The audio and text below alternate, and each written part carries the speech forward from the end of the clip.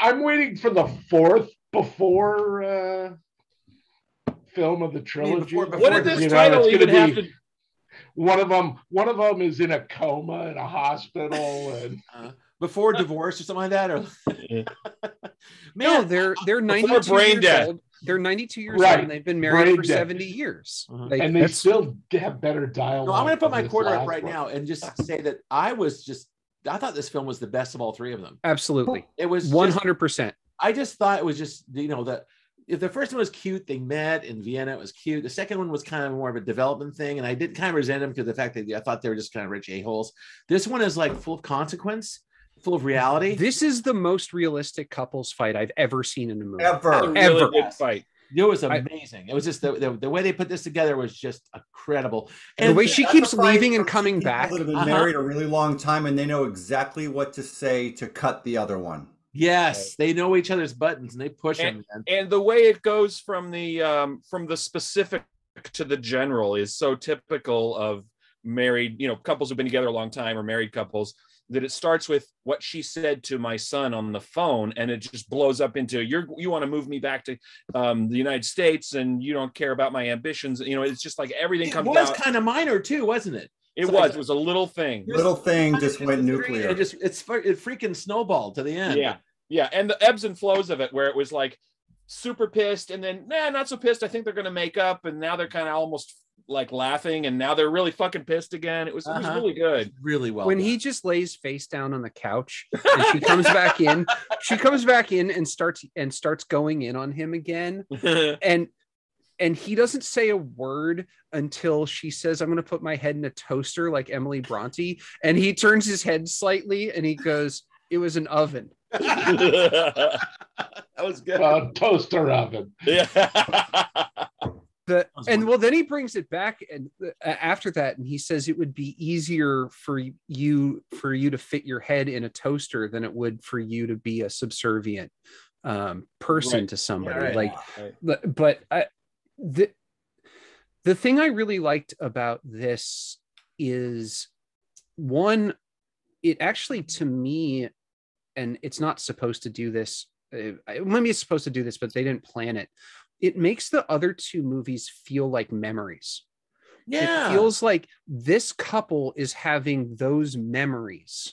Like the first one's very sort of airy and hyper real in an unreal way. And not dreamlike, because it's right, like very dreamlike. And the second one has that dreamlike beginning where they reconnect, and then sort of drifts more towards a real relationship. It moves away from that, like, you just met somebody, you think they're beautiful and whatever. And then this movie is the real world.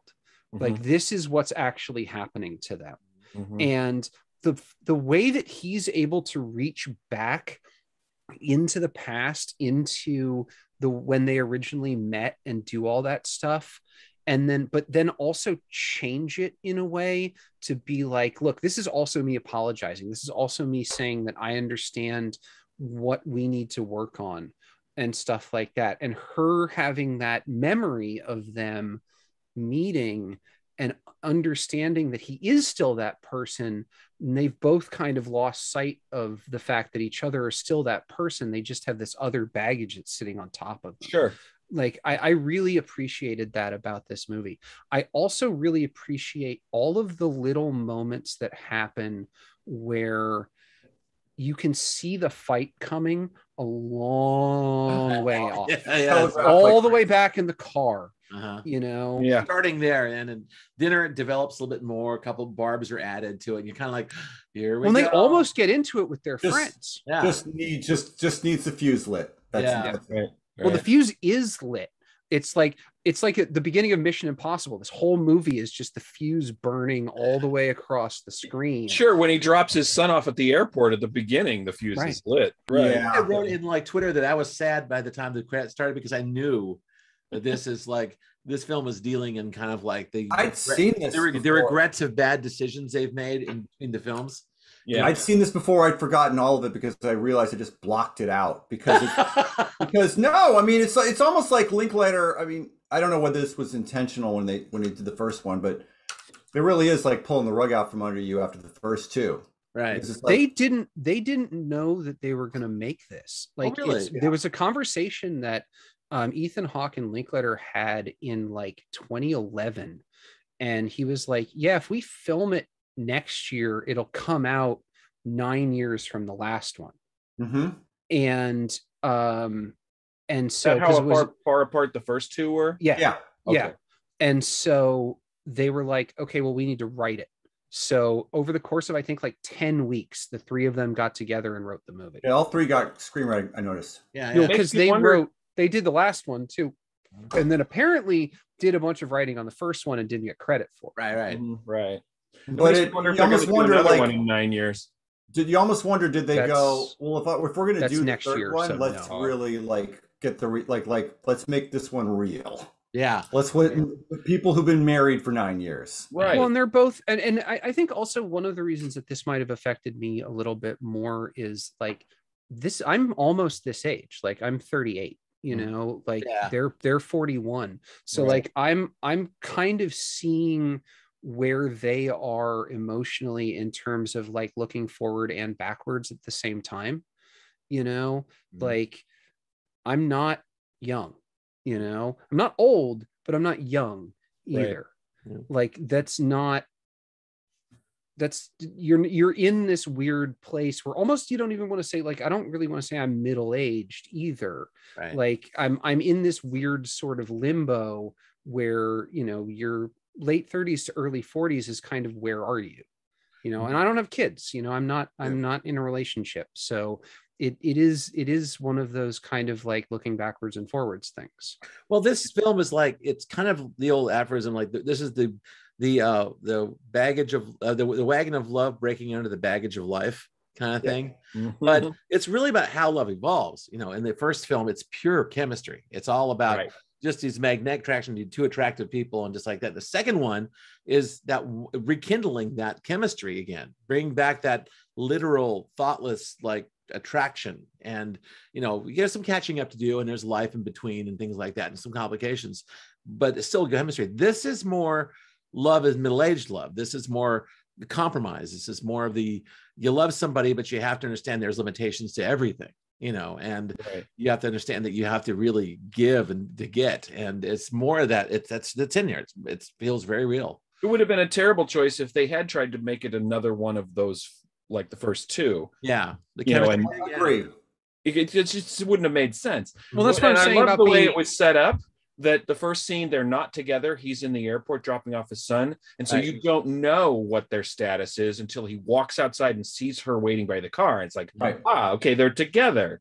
And then they get in the car and there's the two girls in the back seat. It's the like, two impossibly beautiful children in the Yes, right. back. I mean, that's what the two of them would produce. Oh Right. yeah, impossibly beautiful kids. That's for Right. sure. Yeah.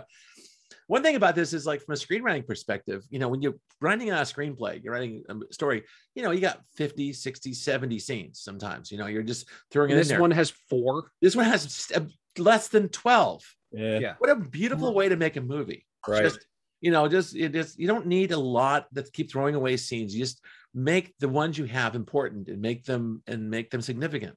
Well, There's That's like- how you make a movie this good for $3 million with stars that are this big. Yeah, he just went ahead and did it. You know, there was, you know, the driving scene was impressive. It went on and on and on and on. it really was. And so, and you know, What a lot of dialogue to memorize, man. I was like, all I can Oh, think of is like, God. there's dinner, and there's the driving, there's the dinner, then there was the hotel, and then there was after the hotel. There's a couple more in the middle there. I think they're walking around some ruins, like the one They behind. walk Chris. around Greece. There's the Yeah. sitting on the patio talking about his book idea. Yeah, This long walk and talk behind me. There's But the not very what- short scene where they're in the grocery store, and then there's the very short scene where they're checking into the hotel and the woman comes up and asks for the autographs. that's right. Yep. Yeah, that was great. I think they have no costume changes this entire movie, right? Well, not for Ethan. No, in fact, his shirt was untucked half the movie, which was great. Yeah. It's like, what? Yeah, she changes. She changes from this to that. But Yeah, yeah. right. Right. Mhm. I mean, the movie, it's interesting. Like when they finish the fight and she goes and he comes outside to go meet her and starts trying to charm her. Mhm. and it kind of goes back and forth. Like you can see, okay, at least he's trying, and then she gets annoyed, and then she says, well, yeah, I'll give him the benefit because he's trying again, and then she gets more annoyed, and the movie really does sort of leave you kind of like the last one did. I could go either way on whether these two are going to be together a month from now. Yeah. Fair question. Yeah. I know. I think that he kind of, I think it worked. I think his strategy, like, well, you know what? I'm here. I'm charming you. I'm telling you beautiful. And that, we have a great, thing, but I'm not going to keep coming back over and over again. You have to realize that I'm not like, well, that's, he says like, fine, if you don't love me, then I'll go. Yeah, pretty much. He folds up, and then he's got it folded up in his fingers, and he's like, I did this because, blah, blah, blah. But it's like, if you don't love me, then I'll go. Right. Like that's, they're both looking at each other, realizing that this is the final chance. Right. Like, you do it now or you don't do it. If he really believes that they're that close to the edge of ending this thing, would any of you guys try the same shticky opening line that he did? If you were really worried about this being the end, right. I mean, if that's the way we met to begin with, maybe. I guess. But that's the thing is, I've never met anyone that way. But I just figure they have this fight like every couple of months. You know what? Jim's probably right. This might be like a monthly thing. Jim is making a good point there. This could be kind of how they conduct their lives. We don't know that. Right. And she says something pretty heavy during the fight about, like, I think the relationship's over, it's not working or something. And he comes out and he's sitting there at the table, and he says, oh, I pretty much didn't take that part seriously, or something along those lines. He took her critique of his lovemaking seriously. Which was pretty funny. Yeah, it is. Yeah, it's just kind of stuck. Kiss, titty, go for the pussy. Yeah. Kiss, titty, pussy, right? One thing, and then of course his response to that is, "I'm a man of simple pleasures," where it's just like, "You fucking idiot." One thing is that he was describing his book as like this little kind of vignettes of various people with various mental illnesses. Yeah, it sounded terrible. His first book. All pitches sound terrible. I know. I'm sure it was charming if I read it, but it sounded awful when I was describing it. But the thing is, I don't know if he was talking about the limitations of the fact that his authorship is based on minding his own life. I don't know. Maybe it is. No, but he says in the fight that the last two books, or the book that he just finished and the book that he's working on, don't have anything to do with his life. Right.